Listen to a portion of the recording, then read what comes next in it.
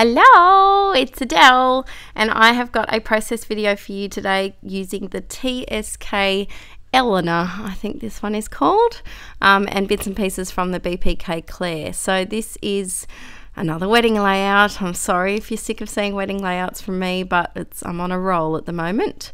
And I decided to hand cut the title Mr. and Mrs. out of the papers from the collection, and I just roughly did them with a pencil and then cut them out. Pretty simple, but if you're feeling a bit not sure about your handwriting, you could easily just print them off and use some printables as a what's the word I'm looking for, Adele? A template. That's what I'm looking for, a template.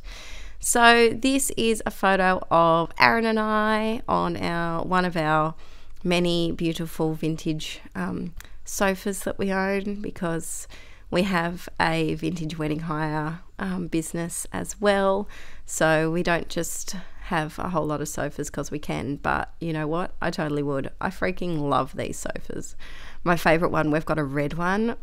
It's so nice, but we got it after our wedding, so fortunately didn't use that one. But I had a lot of fun cutting these letters out. It was quite simple once I got the right size, and I'm just outlining them with my black Sharpie pen, which is my favorite pen to journal with and do anything Scrappery related with. And yep, going to trace around every single one of those letters. So this kit is not available anymore, but the new kits have just arrived, and I will be making some projects with those very soon. I've got a super busy schedule because wedding season's picking up again. We're pretty much, I think I'm booked, I've got a wedding booked every weekend until the end of November, which is pretty cray seeing as though I also work 5 days a week. So now I'll be working 7 days a week. Yay team. But I'm lucky I've got school holidays in 1 week's time, so I'll have a little break and then it will be back into craziness working 7 days a week. Yep, yay. This is not exciting watching all of this outlining. And I decided to put these, I think I put these up on foam just to give them a bit of oomph, a bit of something special. Oh, getting into the, oh yeah, that's right. I had a disaster with this pink ink dauber from my stash. It just doesn't daub.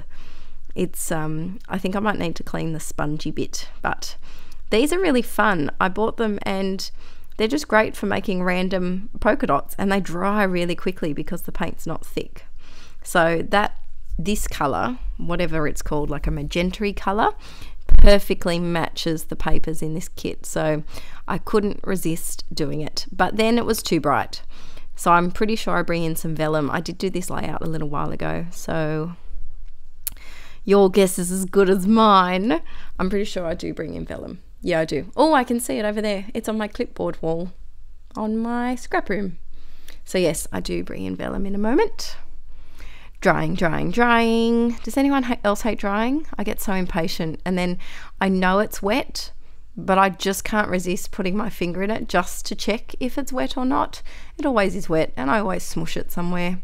So here I didn't want to use tape where you could see it, so I put tape under the vellum where the photo will go, and then stick that down.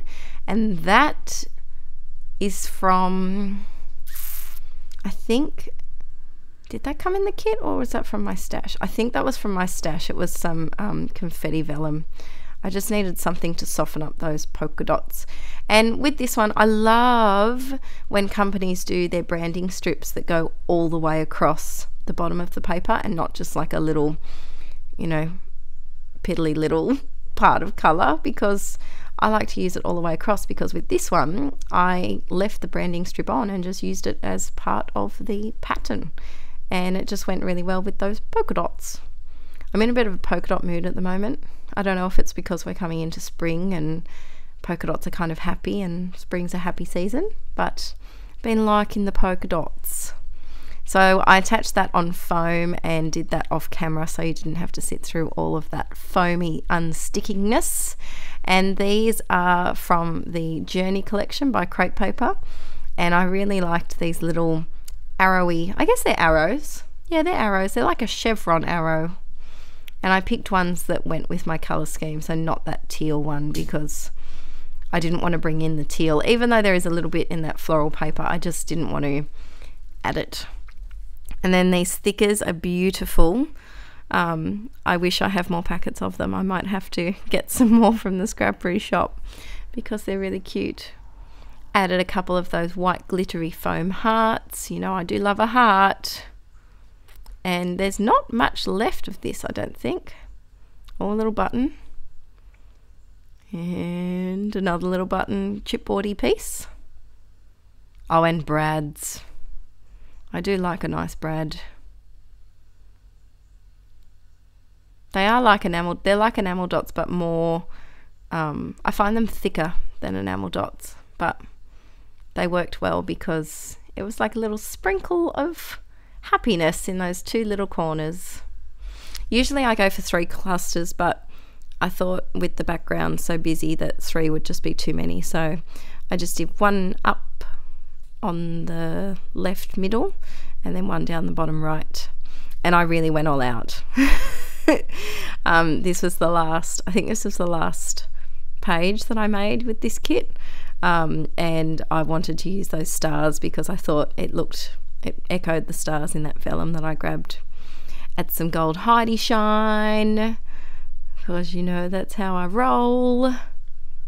And do I journal?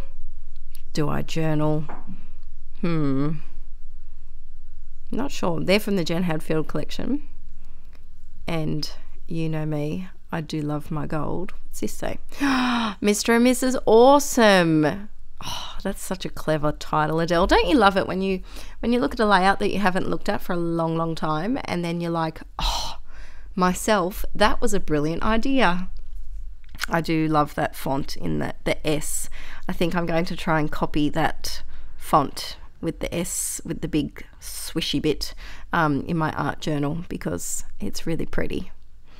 So this layout is currently not in the album yet. It's on my wall. I put my recent favourite ones on my clipboard wall. If you haven't seen that, head over to my channel and you can see my clipboard wall, and I'm done.